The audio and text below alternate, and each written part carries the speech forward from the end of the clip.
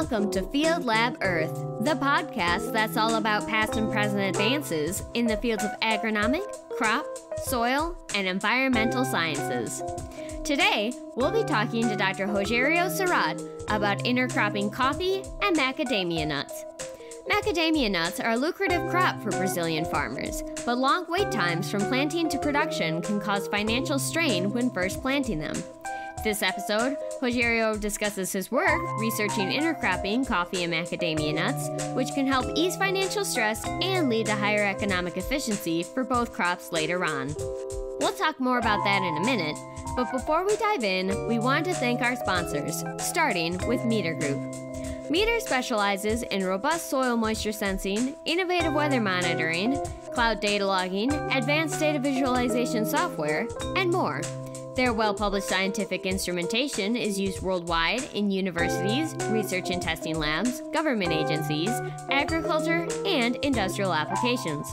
Listen to their new podcast, We Measure the World, to hear how innovative researchers leverage environmental data to make our world a better and more sustainable place at metergroup.com/fieldlabearth. Our second sponsor is Gasmat Technologies, the maker of the GT5000 Terra, the smallest portable FTIR multi-gas analyzer for greenhouse gas and environmental research. Measure carbon dioxide, carbon monoxide, methane, nitrous oxide, nitric oxide, nitrogen dioxide, ammonia, and water vapor in real time simultaneously from static or automated chambers. Visit www.gasmet.com, that's Gasmet spelled Gasmet, or email sales@gasmet.com for more information. I'm your host, Abby Morrison. Let's talk about science. Hi, everyone. Welcome to the show. Today we have Rogério Soratto with us. Rogério grew up on a small farm in the northwest part of Sao Paulo state, southeastern Brazil. His parents were coffee growers. He is an agronomist with a master and doctorate degrees in production systems and crop science. He's 44 years old and is an associate professor at the Department of Crop Science, Sao Paulo State University, Botucatu campus. Coffee crop management and coffee macadamia intercropping have been some of his research focuses in partnership with other researchers from the Sao Paulo Agency of Agribusiness Technology. Hi, Rogério. How are you doing today? I am good, and you? I am doing great as well. Thank you so much for being on the show today. Today, we are talking about coffee and macadamia production in Brazil. So, to get us started, Rogério, can you tell us about coffee and macadamia in Brazil, why they're important crops, and the role they serve in Brazil? Yes, Abby. Brazil is the biggest producer of coffee in the world. Currently, the coffee production in Brazil represents about 33% of the coffee production in the world. So Brazil has today about 2 million hectares of coffee plantations. So coffee is a really important crop in Brazil, okay, since 2 centuries ago. Macadamia is a relatively new crop in Brazil. In the last 3 decades, there is an increasing in the macadamia cultivation, but Brazil has today about 6,000 hectares of macadamia plantations. So your work focuses a lot on intercropping macadamia and coffee. And specifically in this paper, you were talking about transitioning a little bit from maybe one to the other. So can you please tell me some of the barriers to starting macadamia farming, some of the difficulties with a declining coffee field, and how intercropping can help that situation? Yes. The regions where coffee are cultivated is the same regions where macadamia can be cultivated. Okay, the weather and the soil are the same. In the periods when the price of coffee are low, many farmers become interested to plant macadamia orchards. The biggest barrier to macadamia cultivation or expansion is that the implantation costs and the period in which the farmer stays without income is big, about 5 or 6 years. So this is the main barrier to expansion of the macadamia cultivation in Brazil. We had another experiments intercropping coffee and macadamia since the beginning of both crops. But in this work, we try to introduce macadamia plants intercropped in a old coffee plantation, okay? Because the old coffee plantations in Brazil normally have less plants per hectare, a less dense population. Old plants normally has a little production. And these plantations, these old coffee plantations, are not competitive to the new coffee plantations, because in new coffee plantations have more plants per hectare, different plant arrangements, use new technology, are adapted to mechanical harvest, and it is difficult to these old coffee plantations to be economically efficient.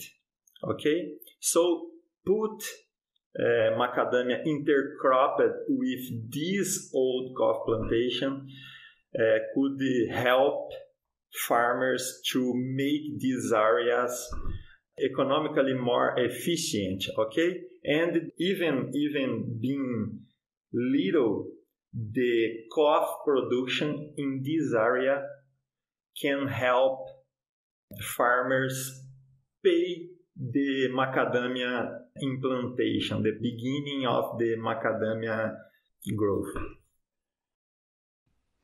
Okay, yeah, that makes a lot of sense. So you were working on transitioning these fields to a new crop, helping them sustain those costs as they start to branch into macadamia farming. And a lot of what you were playing with here was the different pruning methods for the coffee plants as those macadamia plants are coming up, maybe some of how they're arranged. Can you talk to us about what your hypothesis was and the methods you used to test it? Okay, Abby, maybe first I can explain what is intercrop. Okay. Yes, please. Okay, just to explain a little bit about intercropping. Intercropping is the process where we put two crops, two different species in the same area at the same time. It is common in row crops like beans, corn, soybeans. You can put together these two crops in the same area. In perennial crops like some fruits or coffee is really popular. Farmers plant, for example, beans, intercrop between the rows of plantations. in some countries, it's really popular. Farms cultivate shaded coffee, okay? They put some trees into the coffee plantation to these trees make shadow or shed in the coffee plants, because coffee plants are originated in a shaded environment, okay? So in this case, when try to make a transition from an old coffee crop to a coffee macadamia intercropping system, we have some hypotheses. The first hypothesis is that this modality of transition could be economically more interesting to the farm, because the coffee production could pay macadamia setup, okay? But we didn't know if it could be possible plant macadamia into the coffee plantation without remove some coffee plants, okay? So we tested different prunings and removing coffee plants, okay? So in some treatments we made just the side pruning, like we prune side branches of coffee plants close to the macadamia plant. In another treatment, we stamping two coffee plants. Stamping is you cut the main stem of the coffee plant just above the soil, so you remove all above ground part of the coffee plant, and we plant a macadamia seedling between these two pruned coffee plants. Or we remove one coffee plant to put a macadamia seedling in its place. Or we plant macadamia between two unpruned coffee plants, okay? We also kept a monocrop coffee plot, and we planted a monocrop macadamia plot to compare.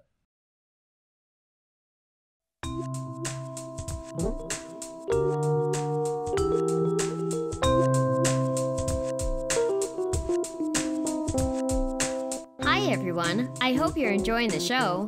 Interested in learning more?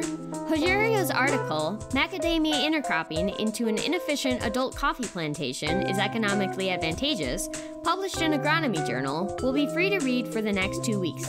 If you're a certified crop advisor or certified professional soil scientist, you can take a quiz for continuing education units for this episode, which can be found in our show notes or on certifiedcropadvisor.org. Thanks again also to our sponsors, Gasmet Technologies and Meter Group. For Gasmet Technologies, conduct greenhouse gas flux measurements in the field using the GT5000 Terra. Weighing 20.7 pounds, splash-proof IP54 rated, internal pump and battery, and vibration resistant, the GT5000 Terra is a robust and portable multi-gas analyzer for fieldwork. Visit www.gasmet.com or email sales@gasmet.com for more information. Meter specializes in robust soil moisture sensing, innovative weather monitoring, cloud data logging, advanced data visualization software, and more. Their well-published scientific instrumentation is used worldwide in universities, research and testing labs, government agencies, agriculture, and industrial applications. Listen to their new podcast, We Measure the World, to hear how innovative researchers leverage environmental data to make our world a better and more sustainable place at metergroup.com/fieldlabearth. Thank you for being our sponsor. Let's get back to the show. So you had coffee monocropped, macadamia monocropped, macadamia between some pruned coffee plants, macadamia between stumped coffee plants, and then a macadamia plant that was planted in the place of a coffee plant that was removed, right? Exactly. Perfect.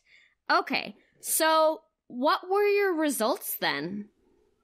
The main result was that, yes, it's possible you plant a macadamia orchard intercropped with an old coffee plantation, but it's necessary you stump the two closest coffee plants will plant macadamia seedling,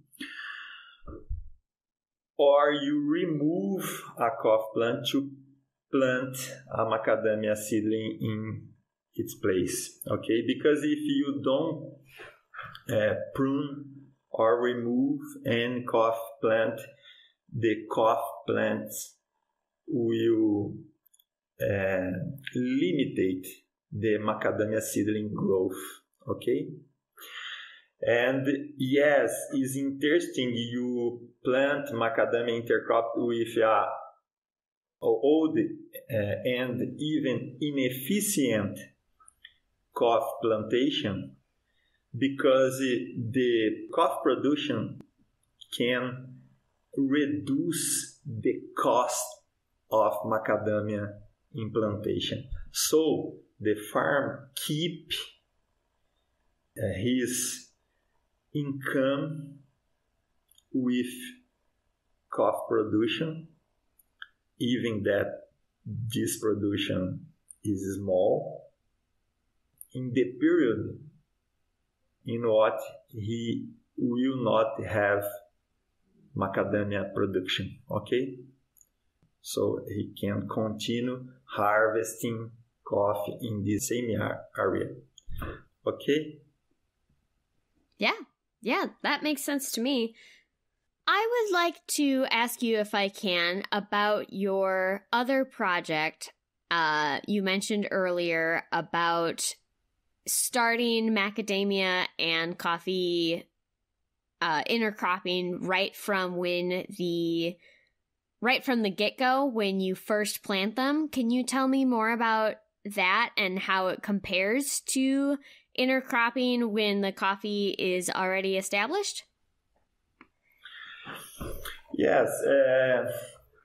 When you start the coffee macadamia intercrop system, planting two crops together at the same time, we have advantage too, because for example, when you plant a single macadamia plantation, the beginning of the growth of the crop is really low because you plant like just one macadamia plant each 50 square meter, okay? So you keep a big empty area during the beginning.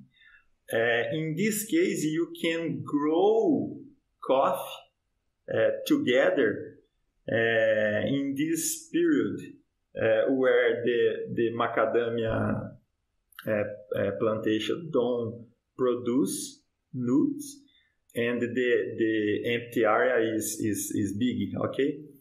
Coffee plantation start to produce or start producing before macadamia, and 2 or 3 years after planting, coffee plantation already start to produce, and macadamia start to produce about 5 or 6 years after planting, okay? Another interesting thing is that, as I said before, coffee grows well with some shade, okay? And when you plant macadamia together 2 or 3 years after, macadamia trees can make some shade to coffee plants. And macadamia trees has after 3 or 4 or 5 years, macadamia trees are taller than coffee trees, and the macadamia trees can decrease the windy effect in coffee plants. Okay, so all of these benefits, all of these effects help coffee produce more, especially when you have some climate problem. For example, winds, frost, high temperatures that damage coffee plants. Okay, so you can keep a higher coffee production intercrop. But to this, you need to plan really well the intercropping arrangement, because if you put the many macadamia plants in a hectare, you some years after, you will have a dense shed. Okay, and this strong shed can decrease coffee production. Okay, so coffee plants like shade, but not a really strong shade. Okay, a really dark shade. The coffee plants like just a little shade, like 30% or 20% of shade. Okay, so you need to plan really well the intercropping, especially when are putting the two crops, when you are planting two crops together at the same time.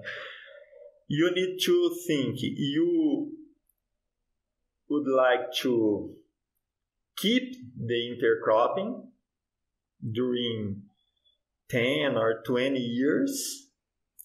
You would like to keep the intercrop just in the beginning to use better the area, cultivating coffee before macadamia growth become taller,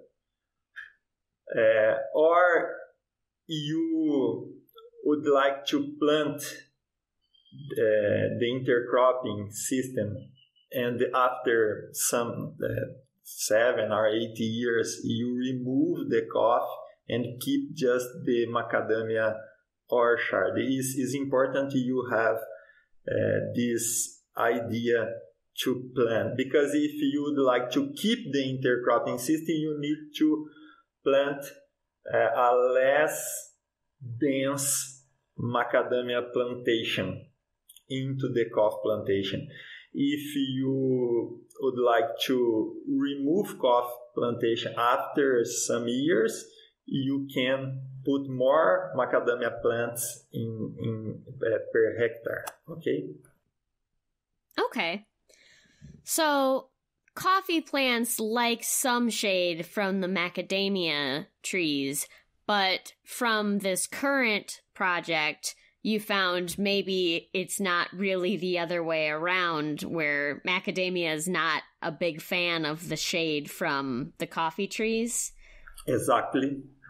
Okay. The shade of coffee trees in the macadamia seedlings in the beginning decrease the macadamia seedling growth. Okay. All right. So I think that covers kind of those two projects pretty well, but obviously trees take a long time to grow. There's plenty more to learn about them.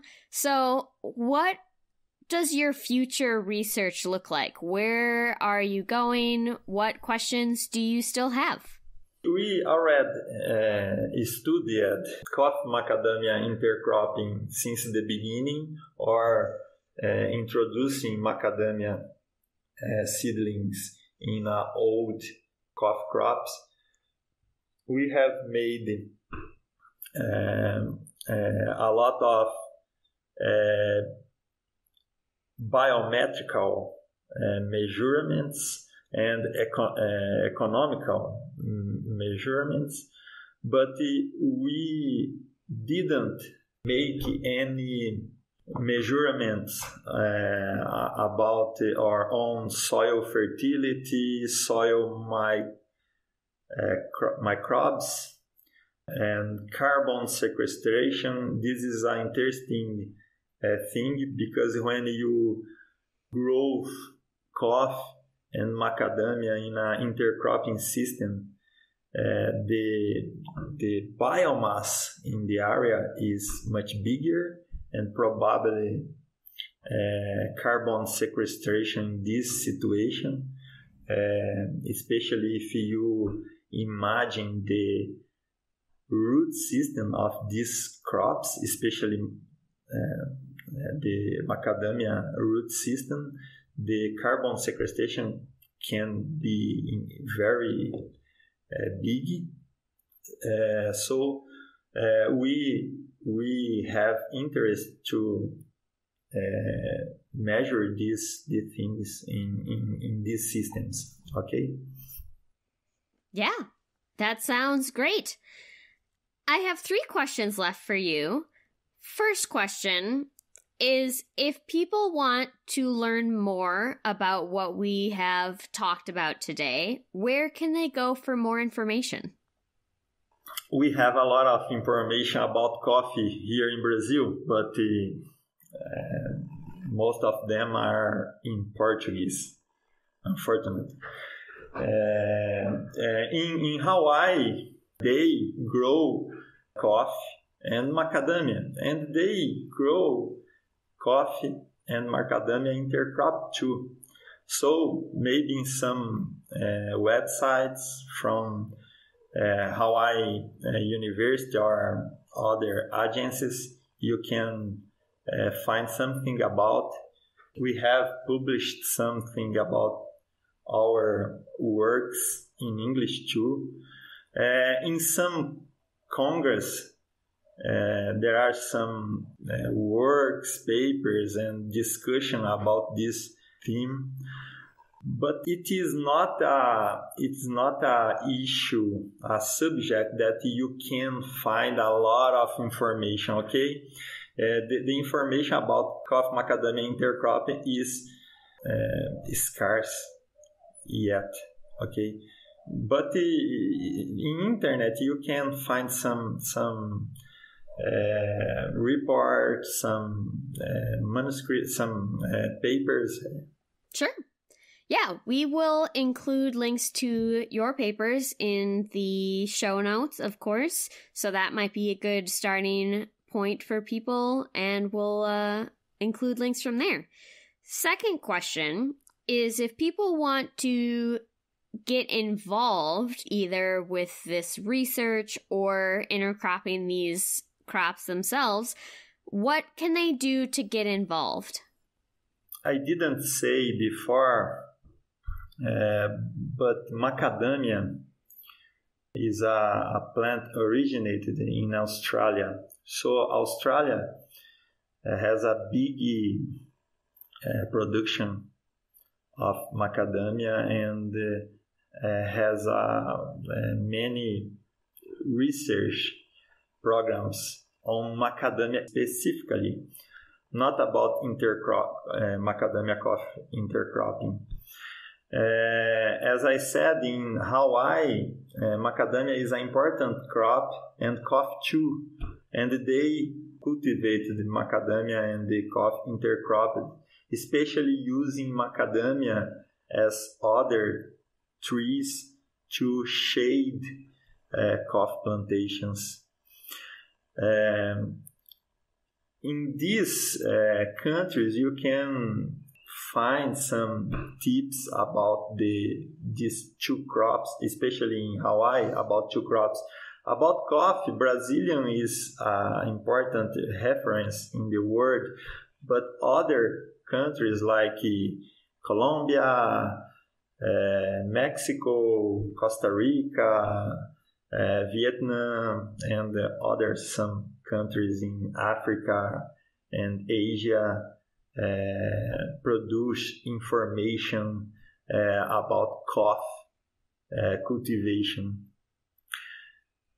For who would like to be involved in this subject, is important try to find information about these buff crops and specifically about the intercropping. Is important to search information about the behavior of these crops when cultivated, when planted together, because the behavior or the performance of these crops when planted together, intercropped, is different from the single crop coffee or a single macadamia plantation. Okay.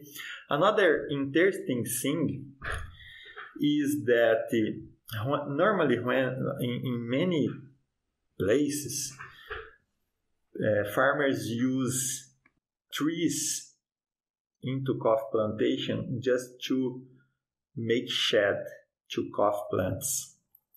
But these trees, these shady trees, don't generate income to the farm. When you use a tree like macadamia that produce a really expensive nut, the farm can have another source of income in the same area. And if the farm arrange the intercropping system well, this farm can keep buff crops in the same area, having buff income sources.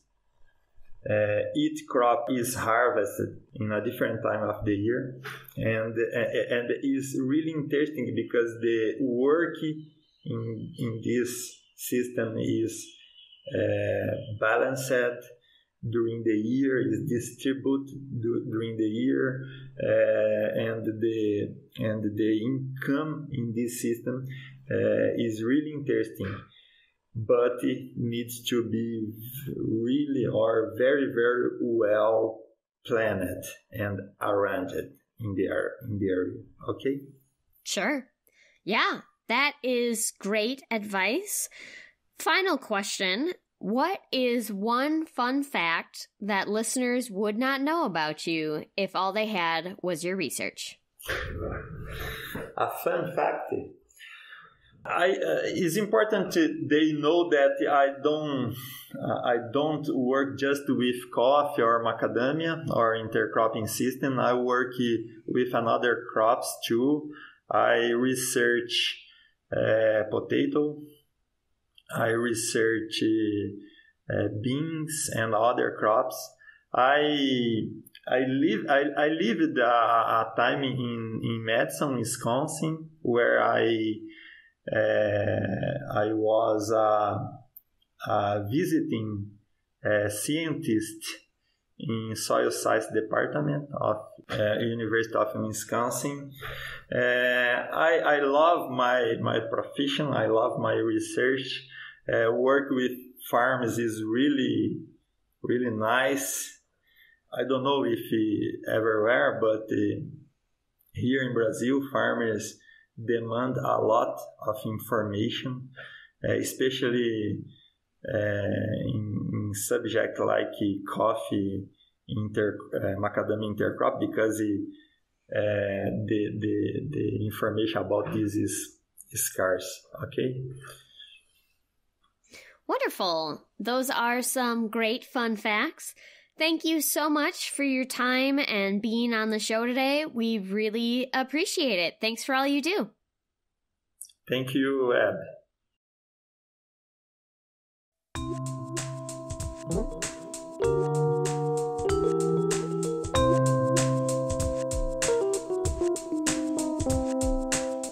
you for listening to Field Lab Earth.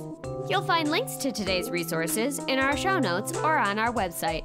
If you have any questions, comments, or recommendations for show topics, please contact us at podcast@sciencesocieties.org or on Twitter @FieldLabEarth. If you'd like to hear more content like this, please subscribe, and don't forget to rate and review us on Apple Podcasts, Podchaser, Stitcher, or anywhere else you find your podcasts if you like our show. This podcast is a joint production of the American Society of Agronomy, Crop Science Society of America, and Soil Science Society of America. Special thanks to Lobo Loco for the use of their song Spook Castle on the intro and outro of our show. Opinions and conclusions expressed by guests are their own and are not considered as those of the American Society of Agronomy, Crop Science Society of America, Soil Science Society of America, its staff, its members, or its advertisers.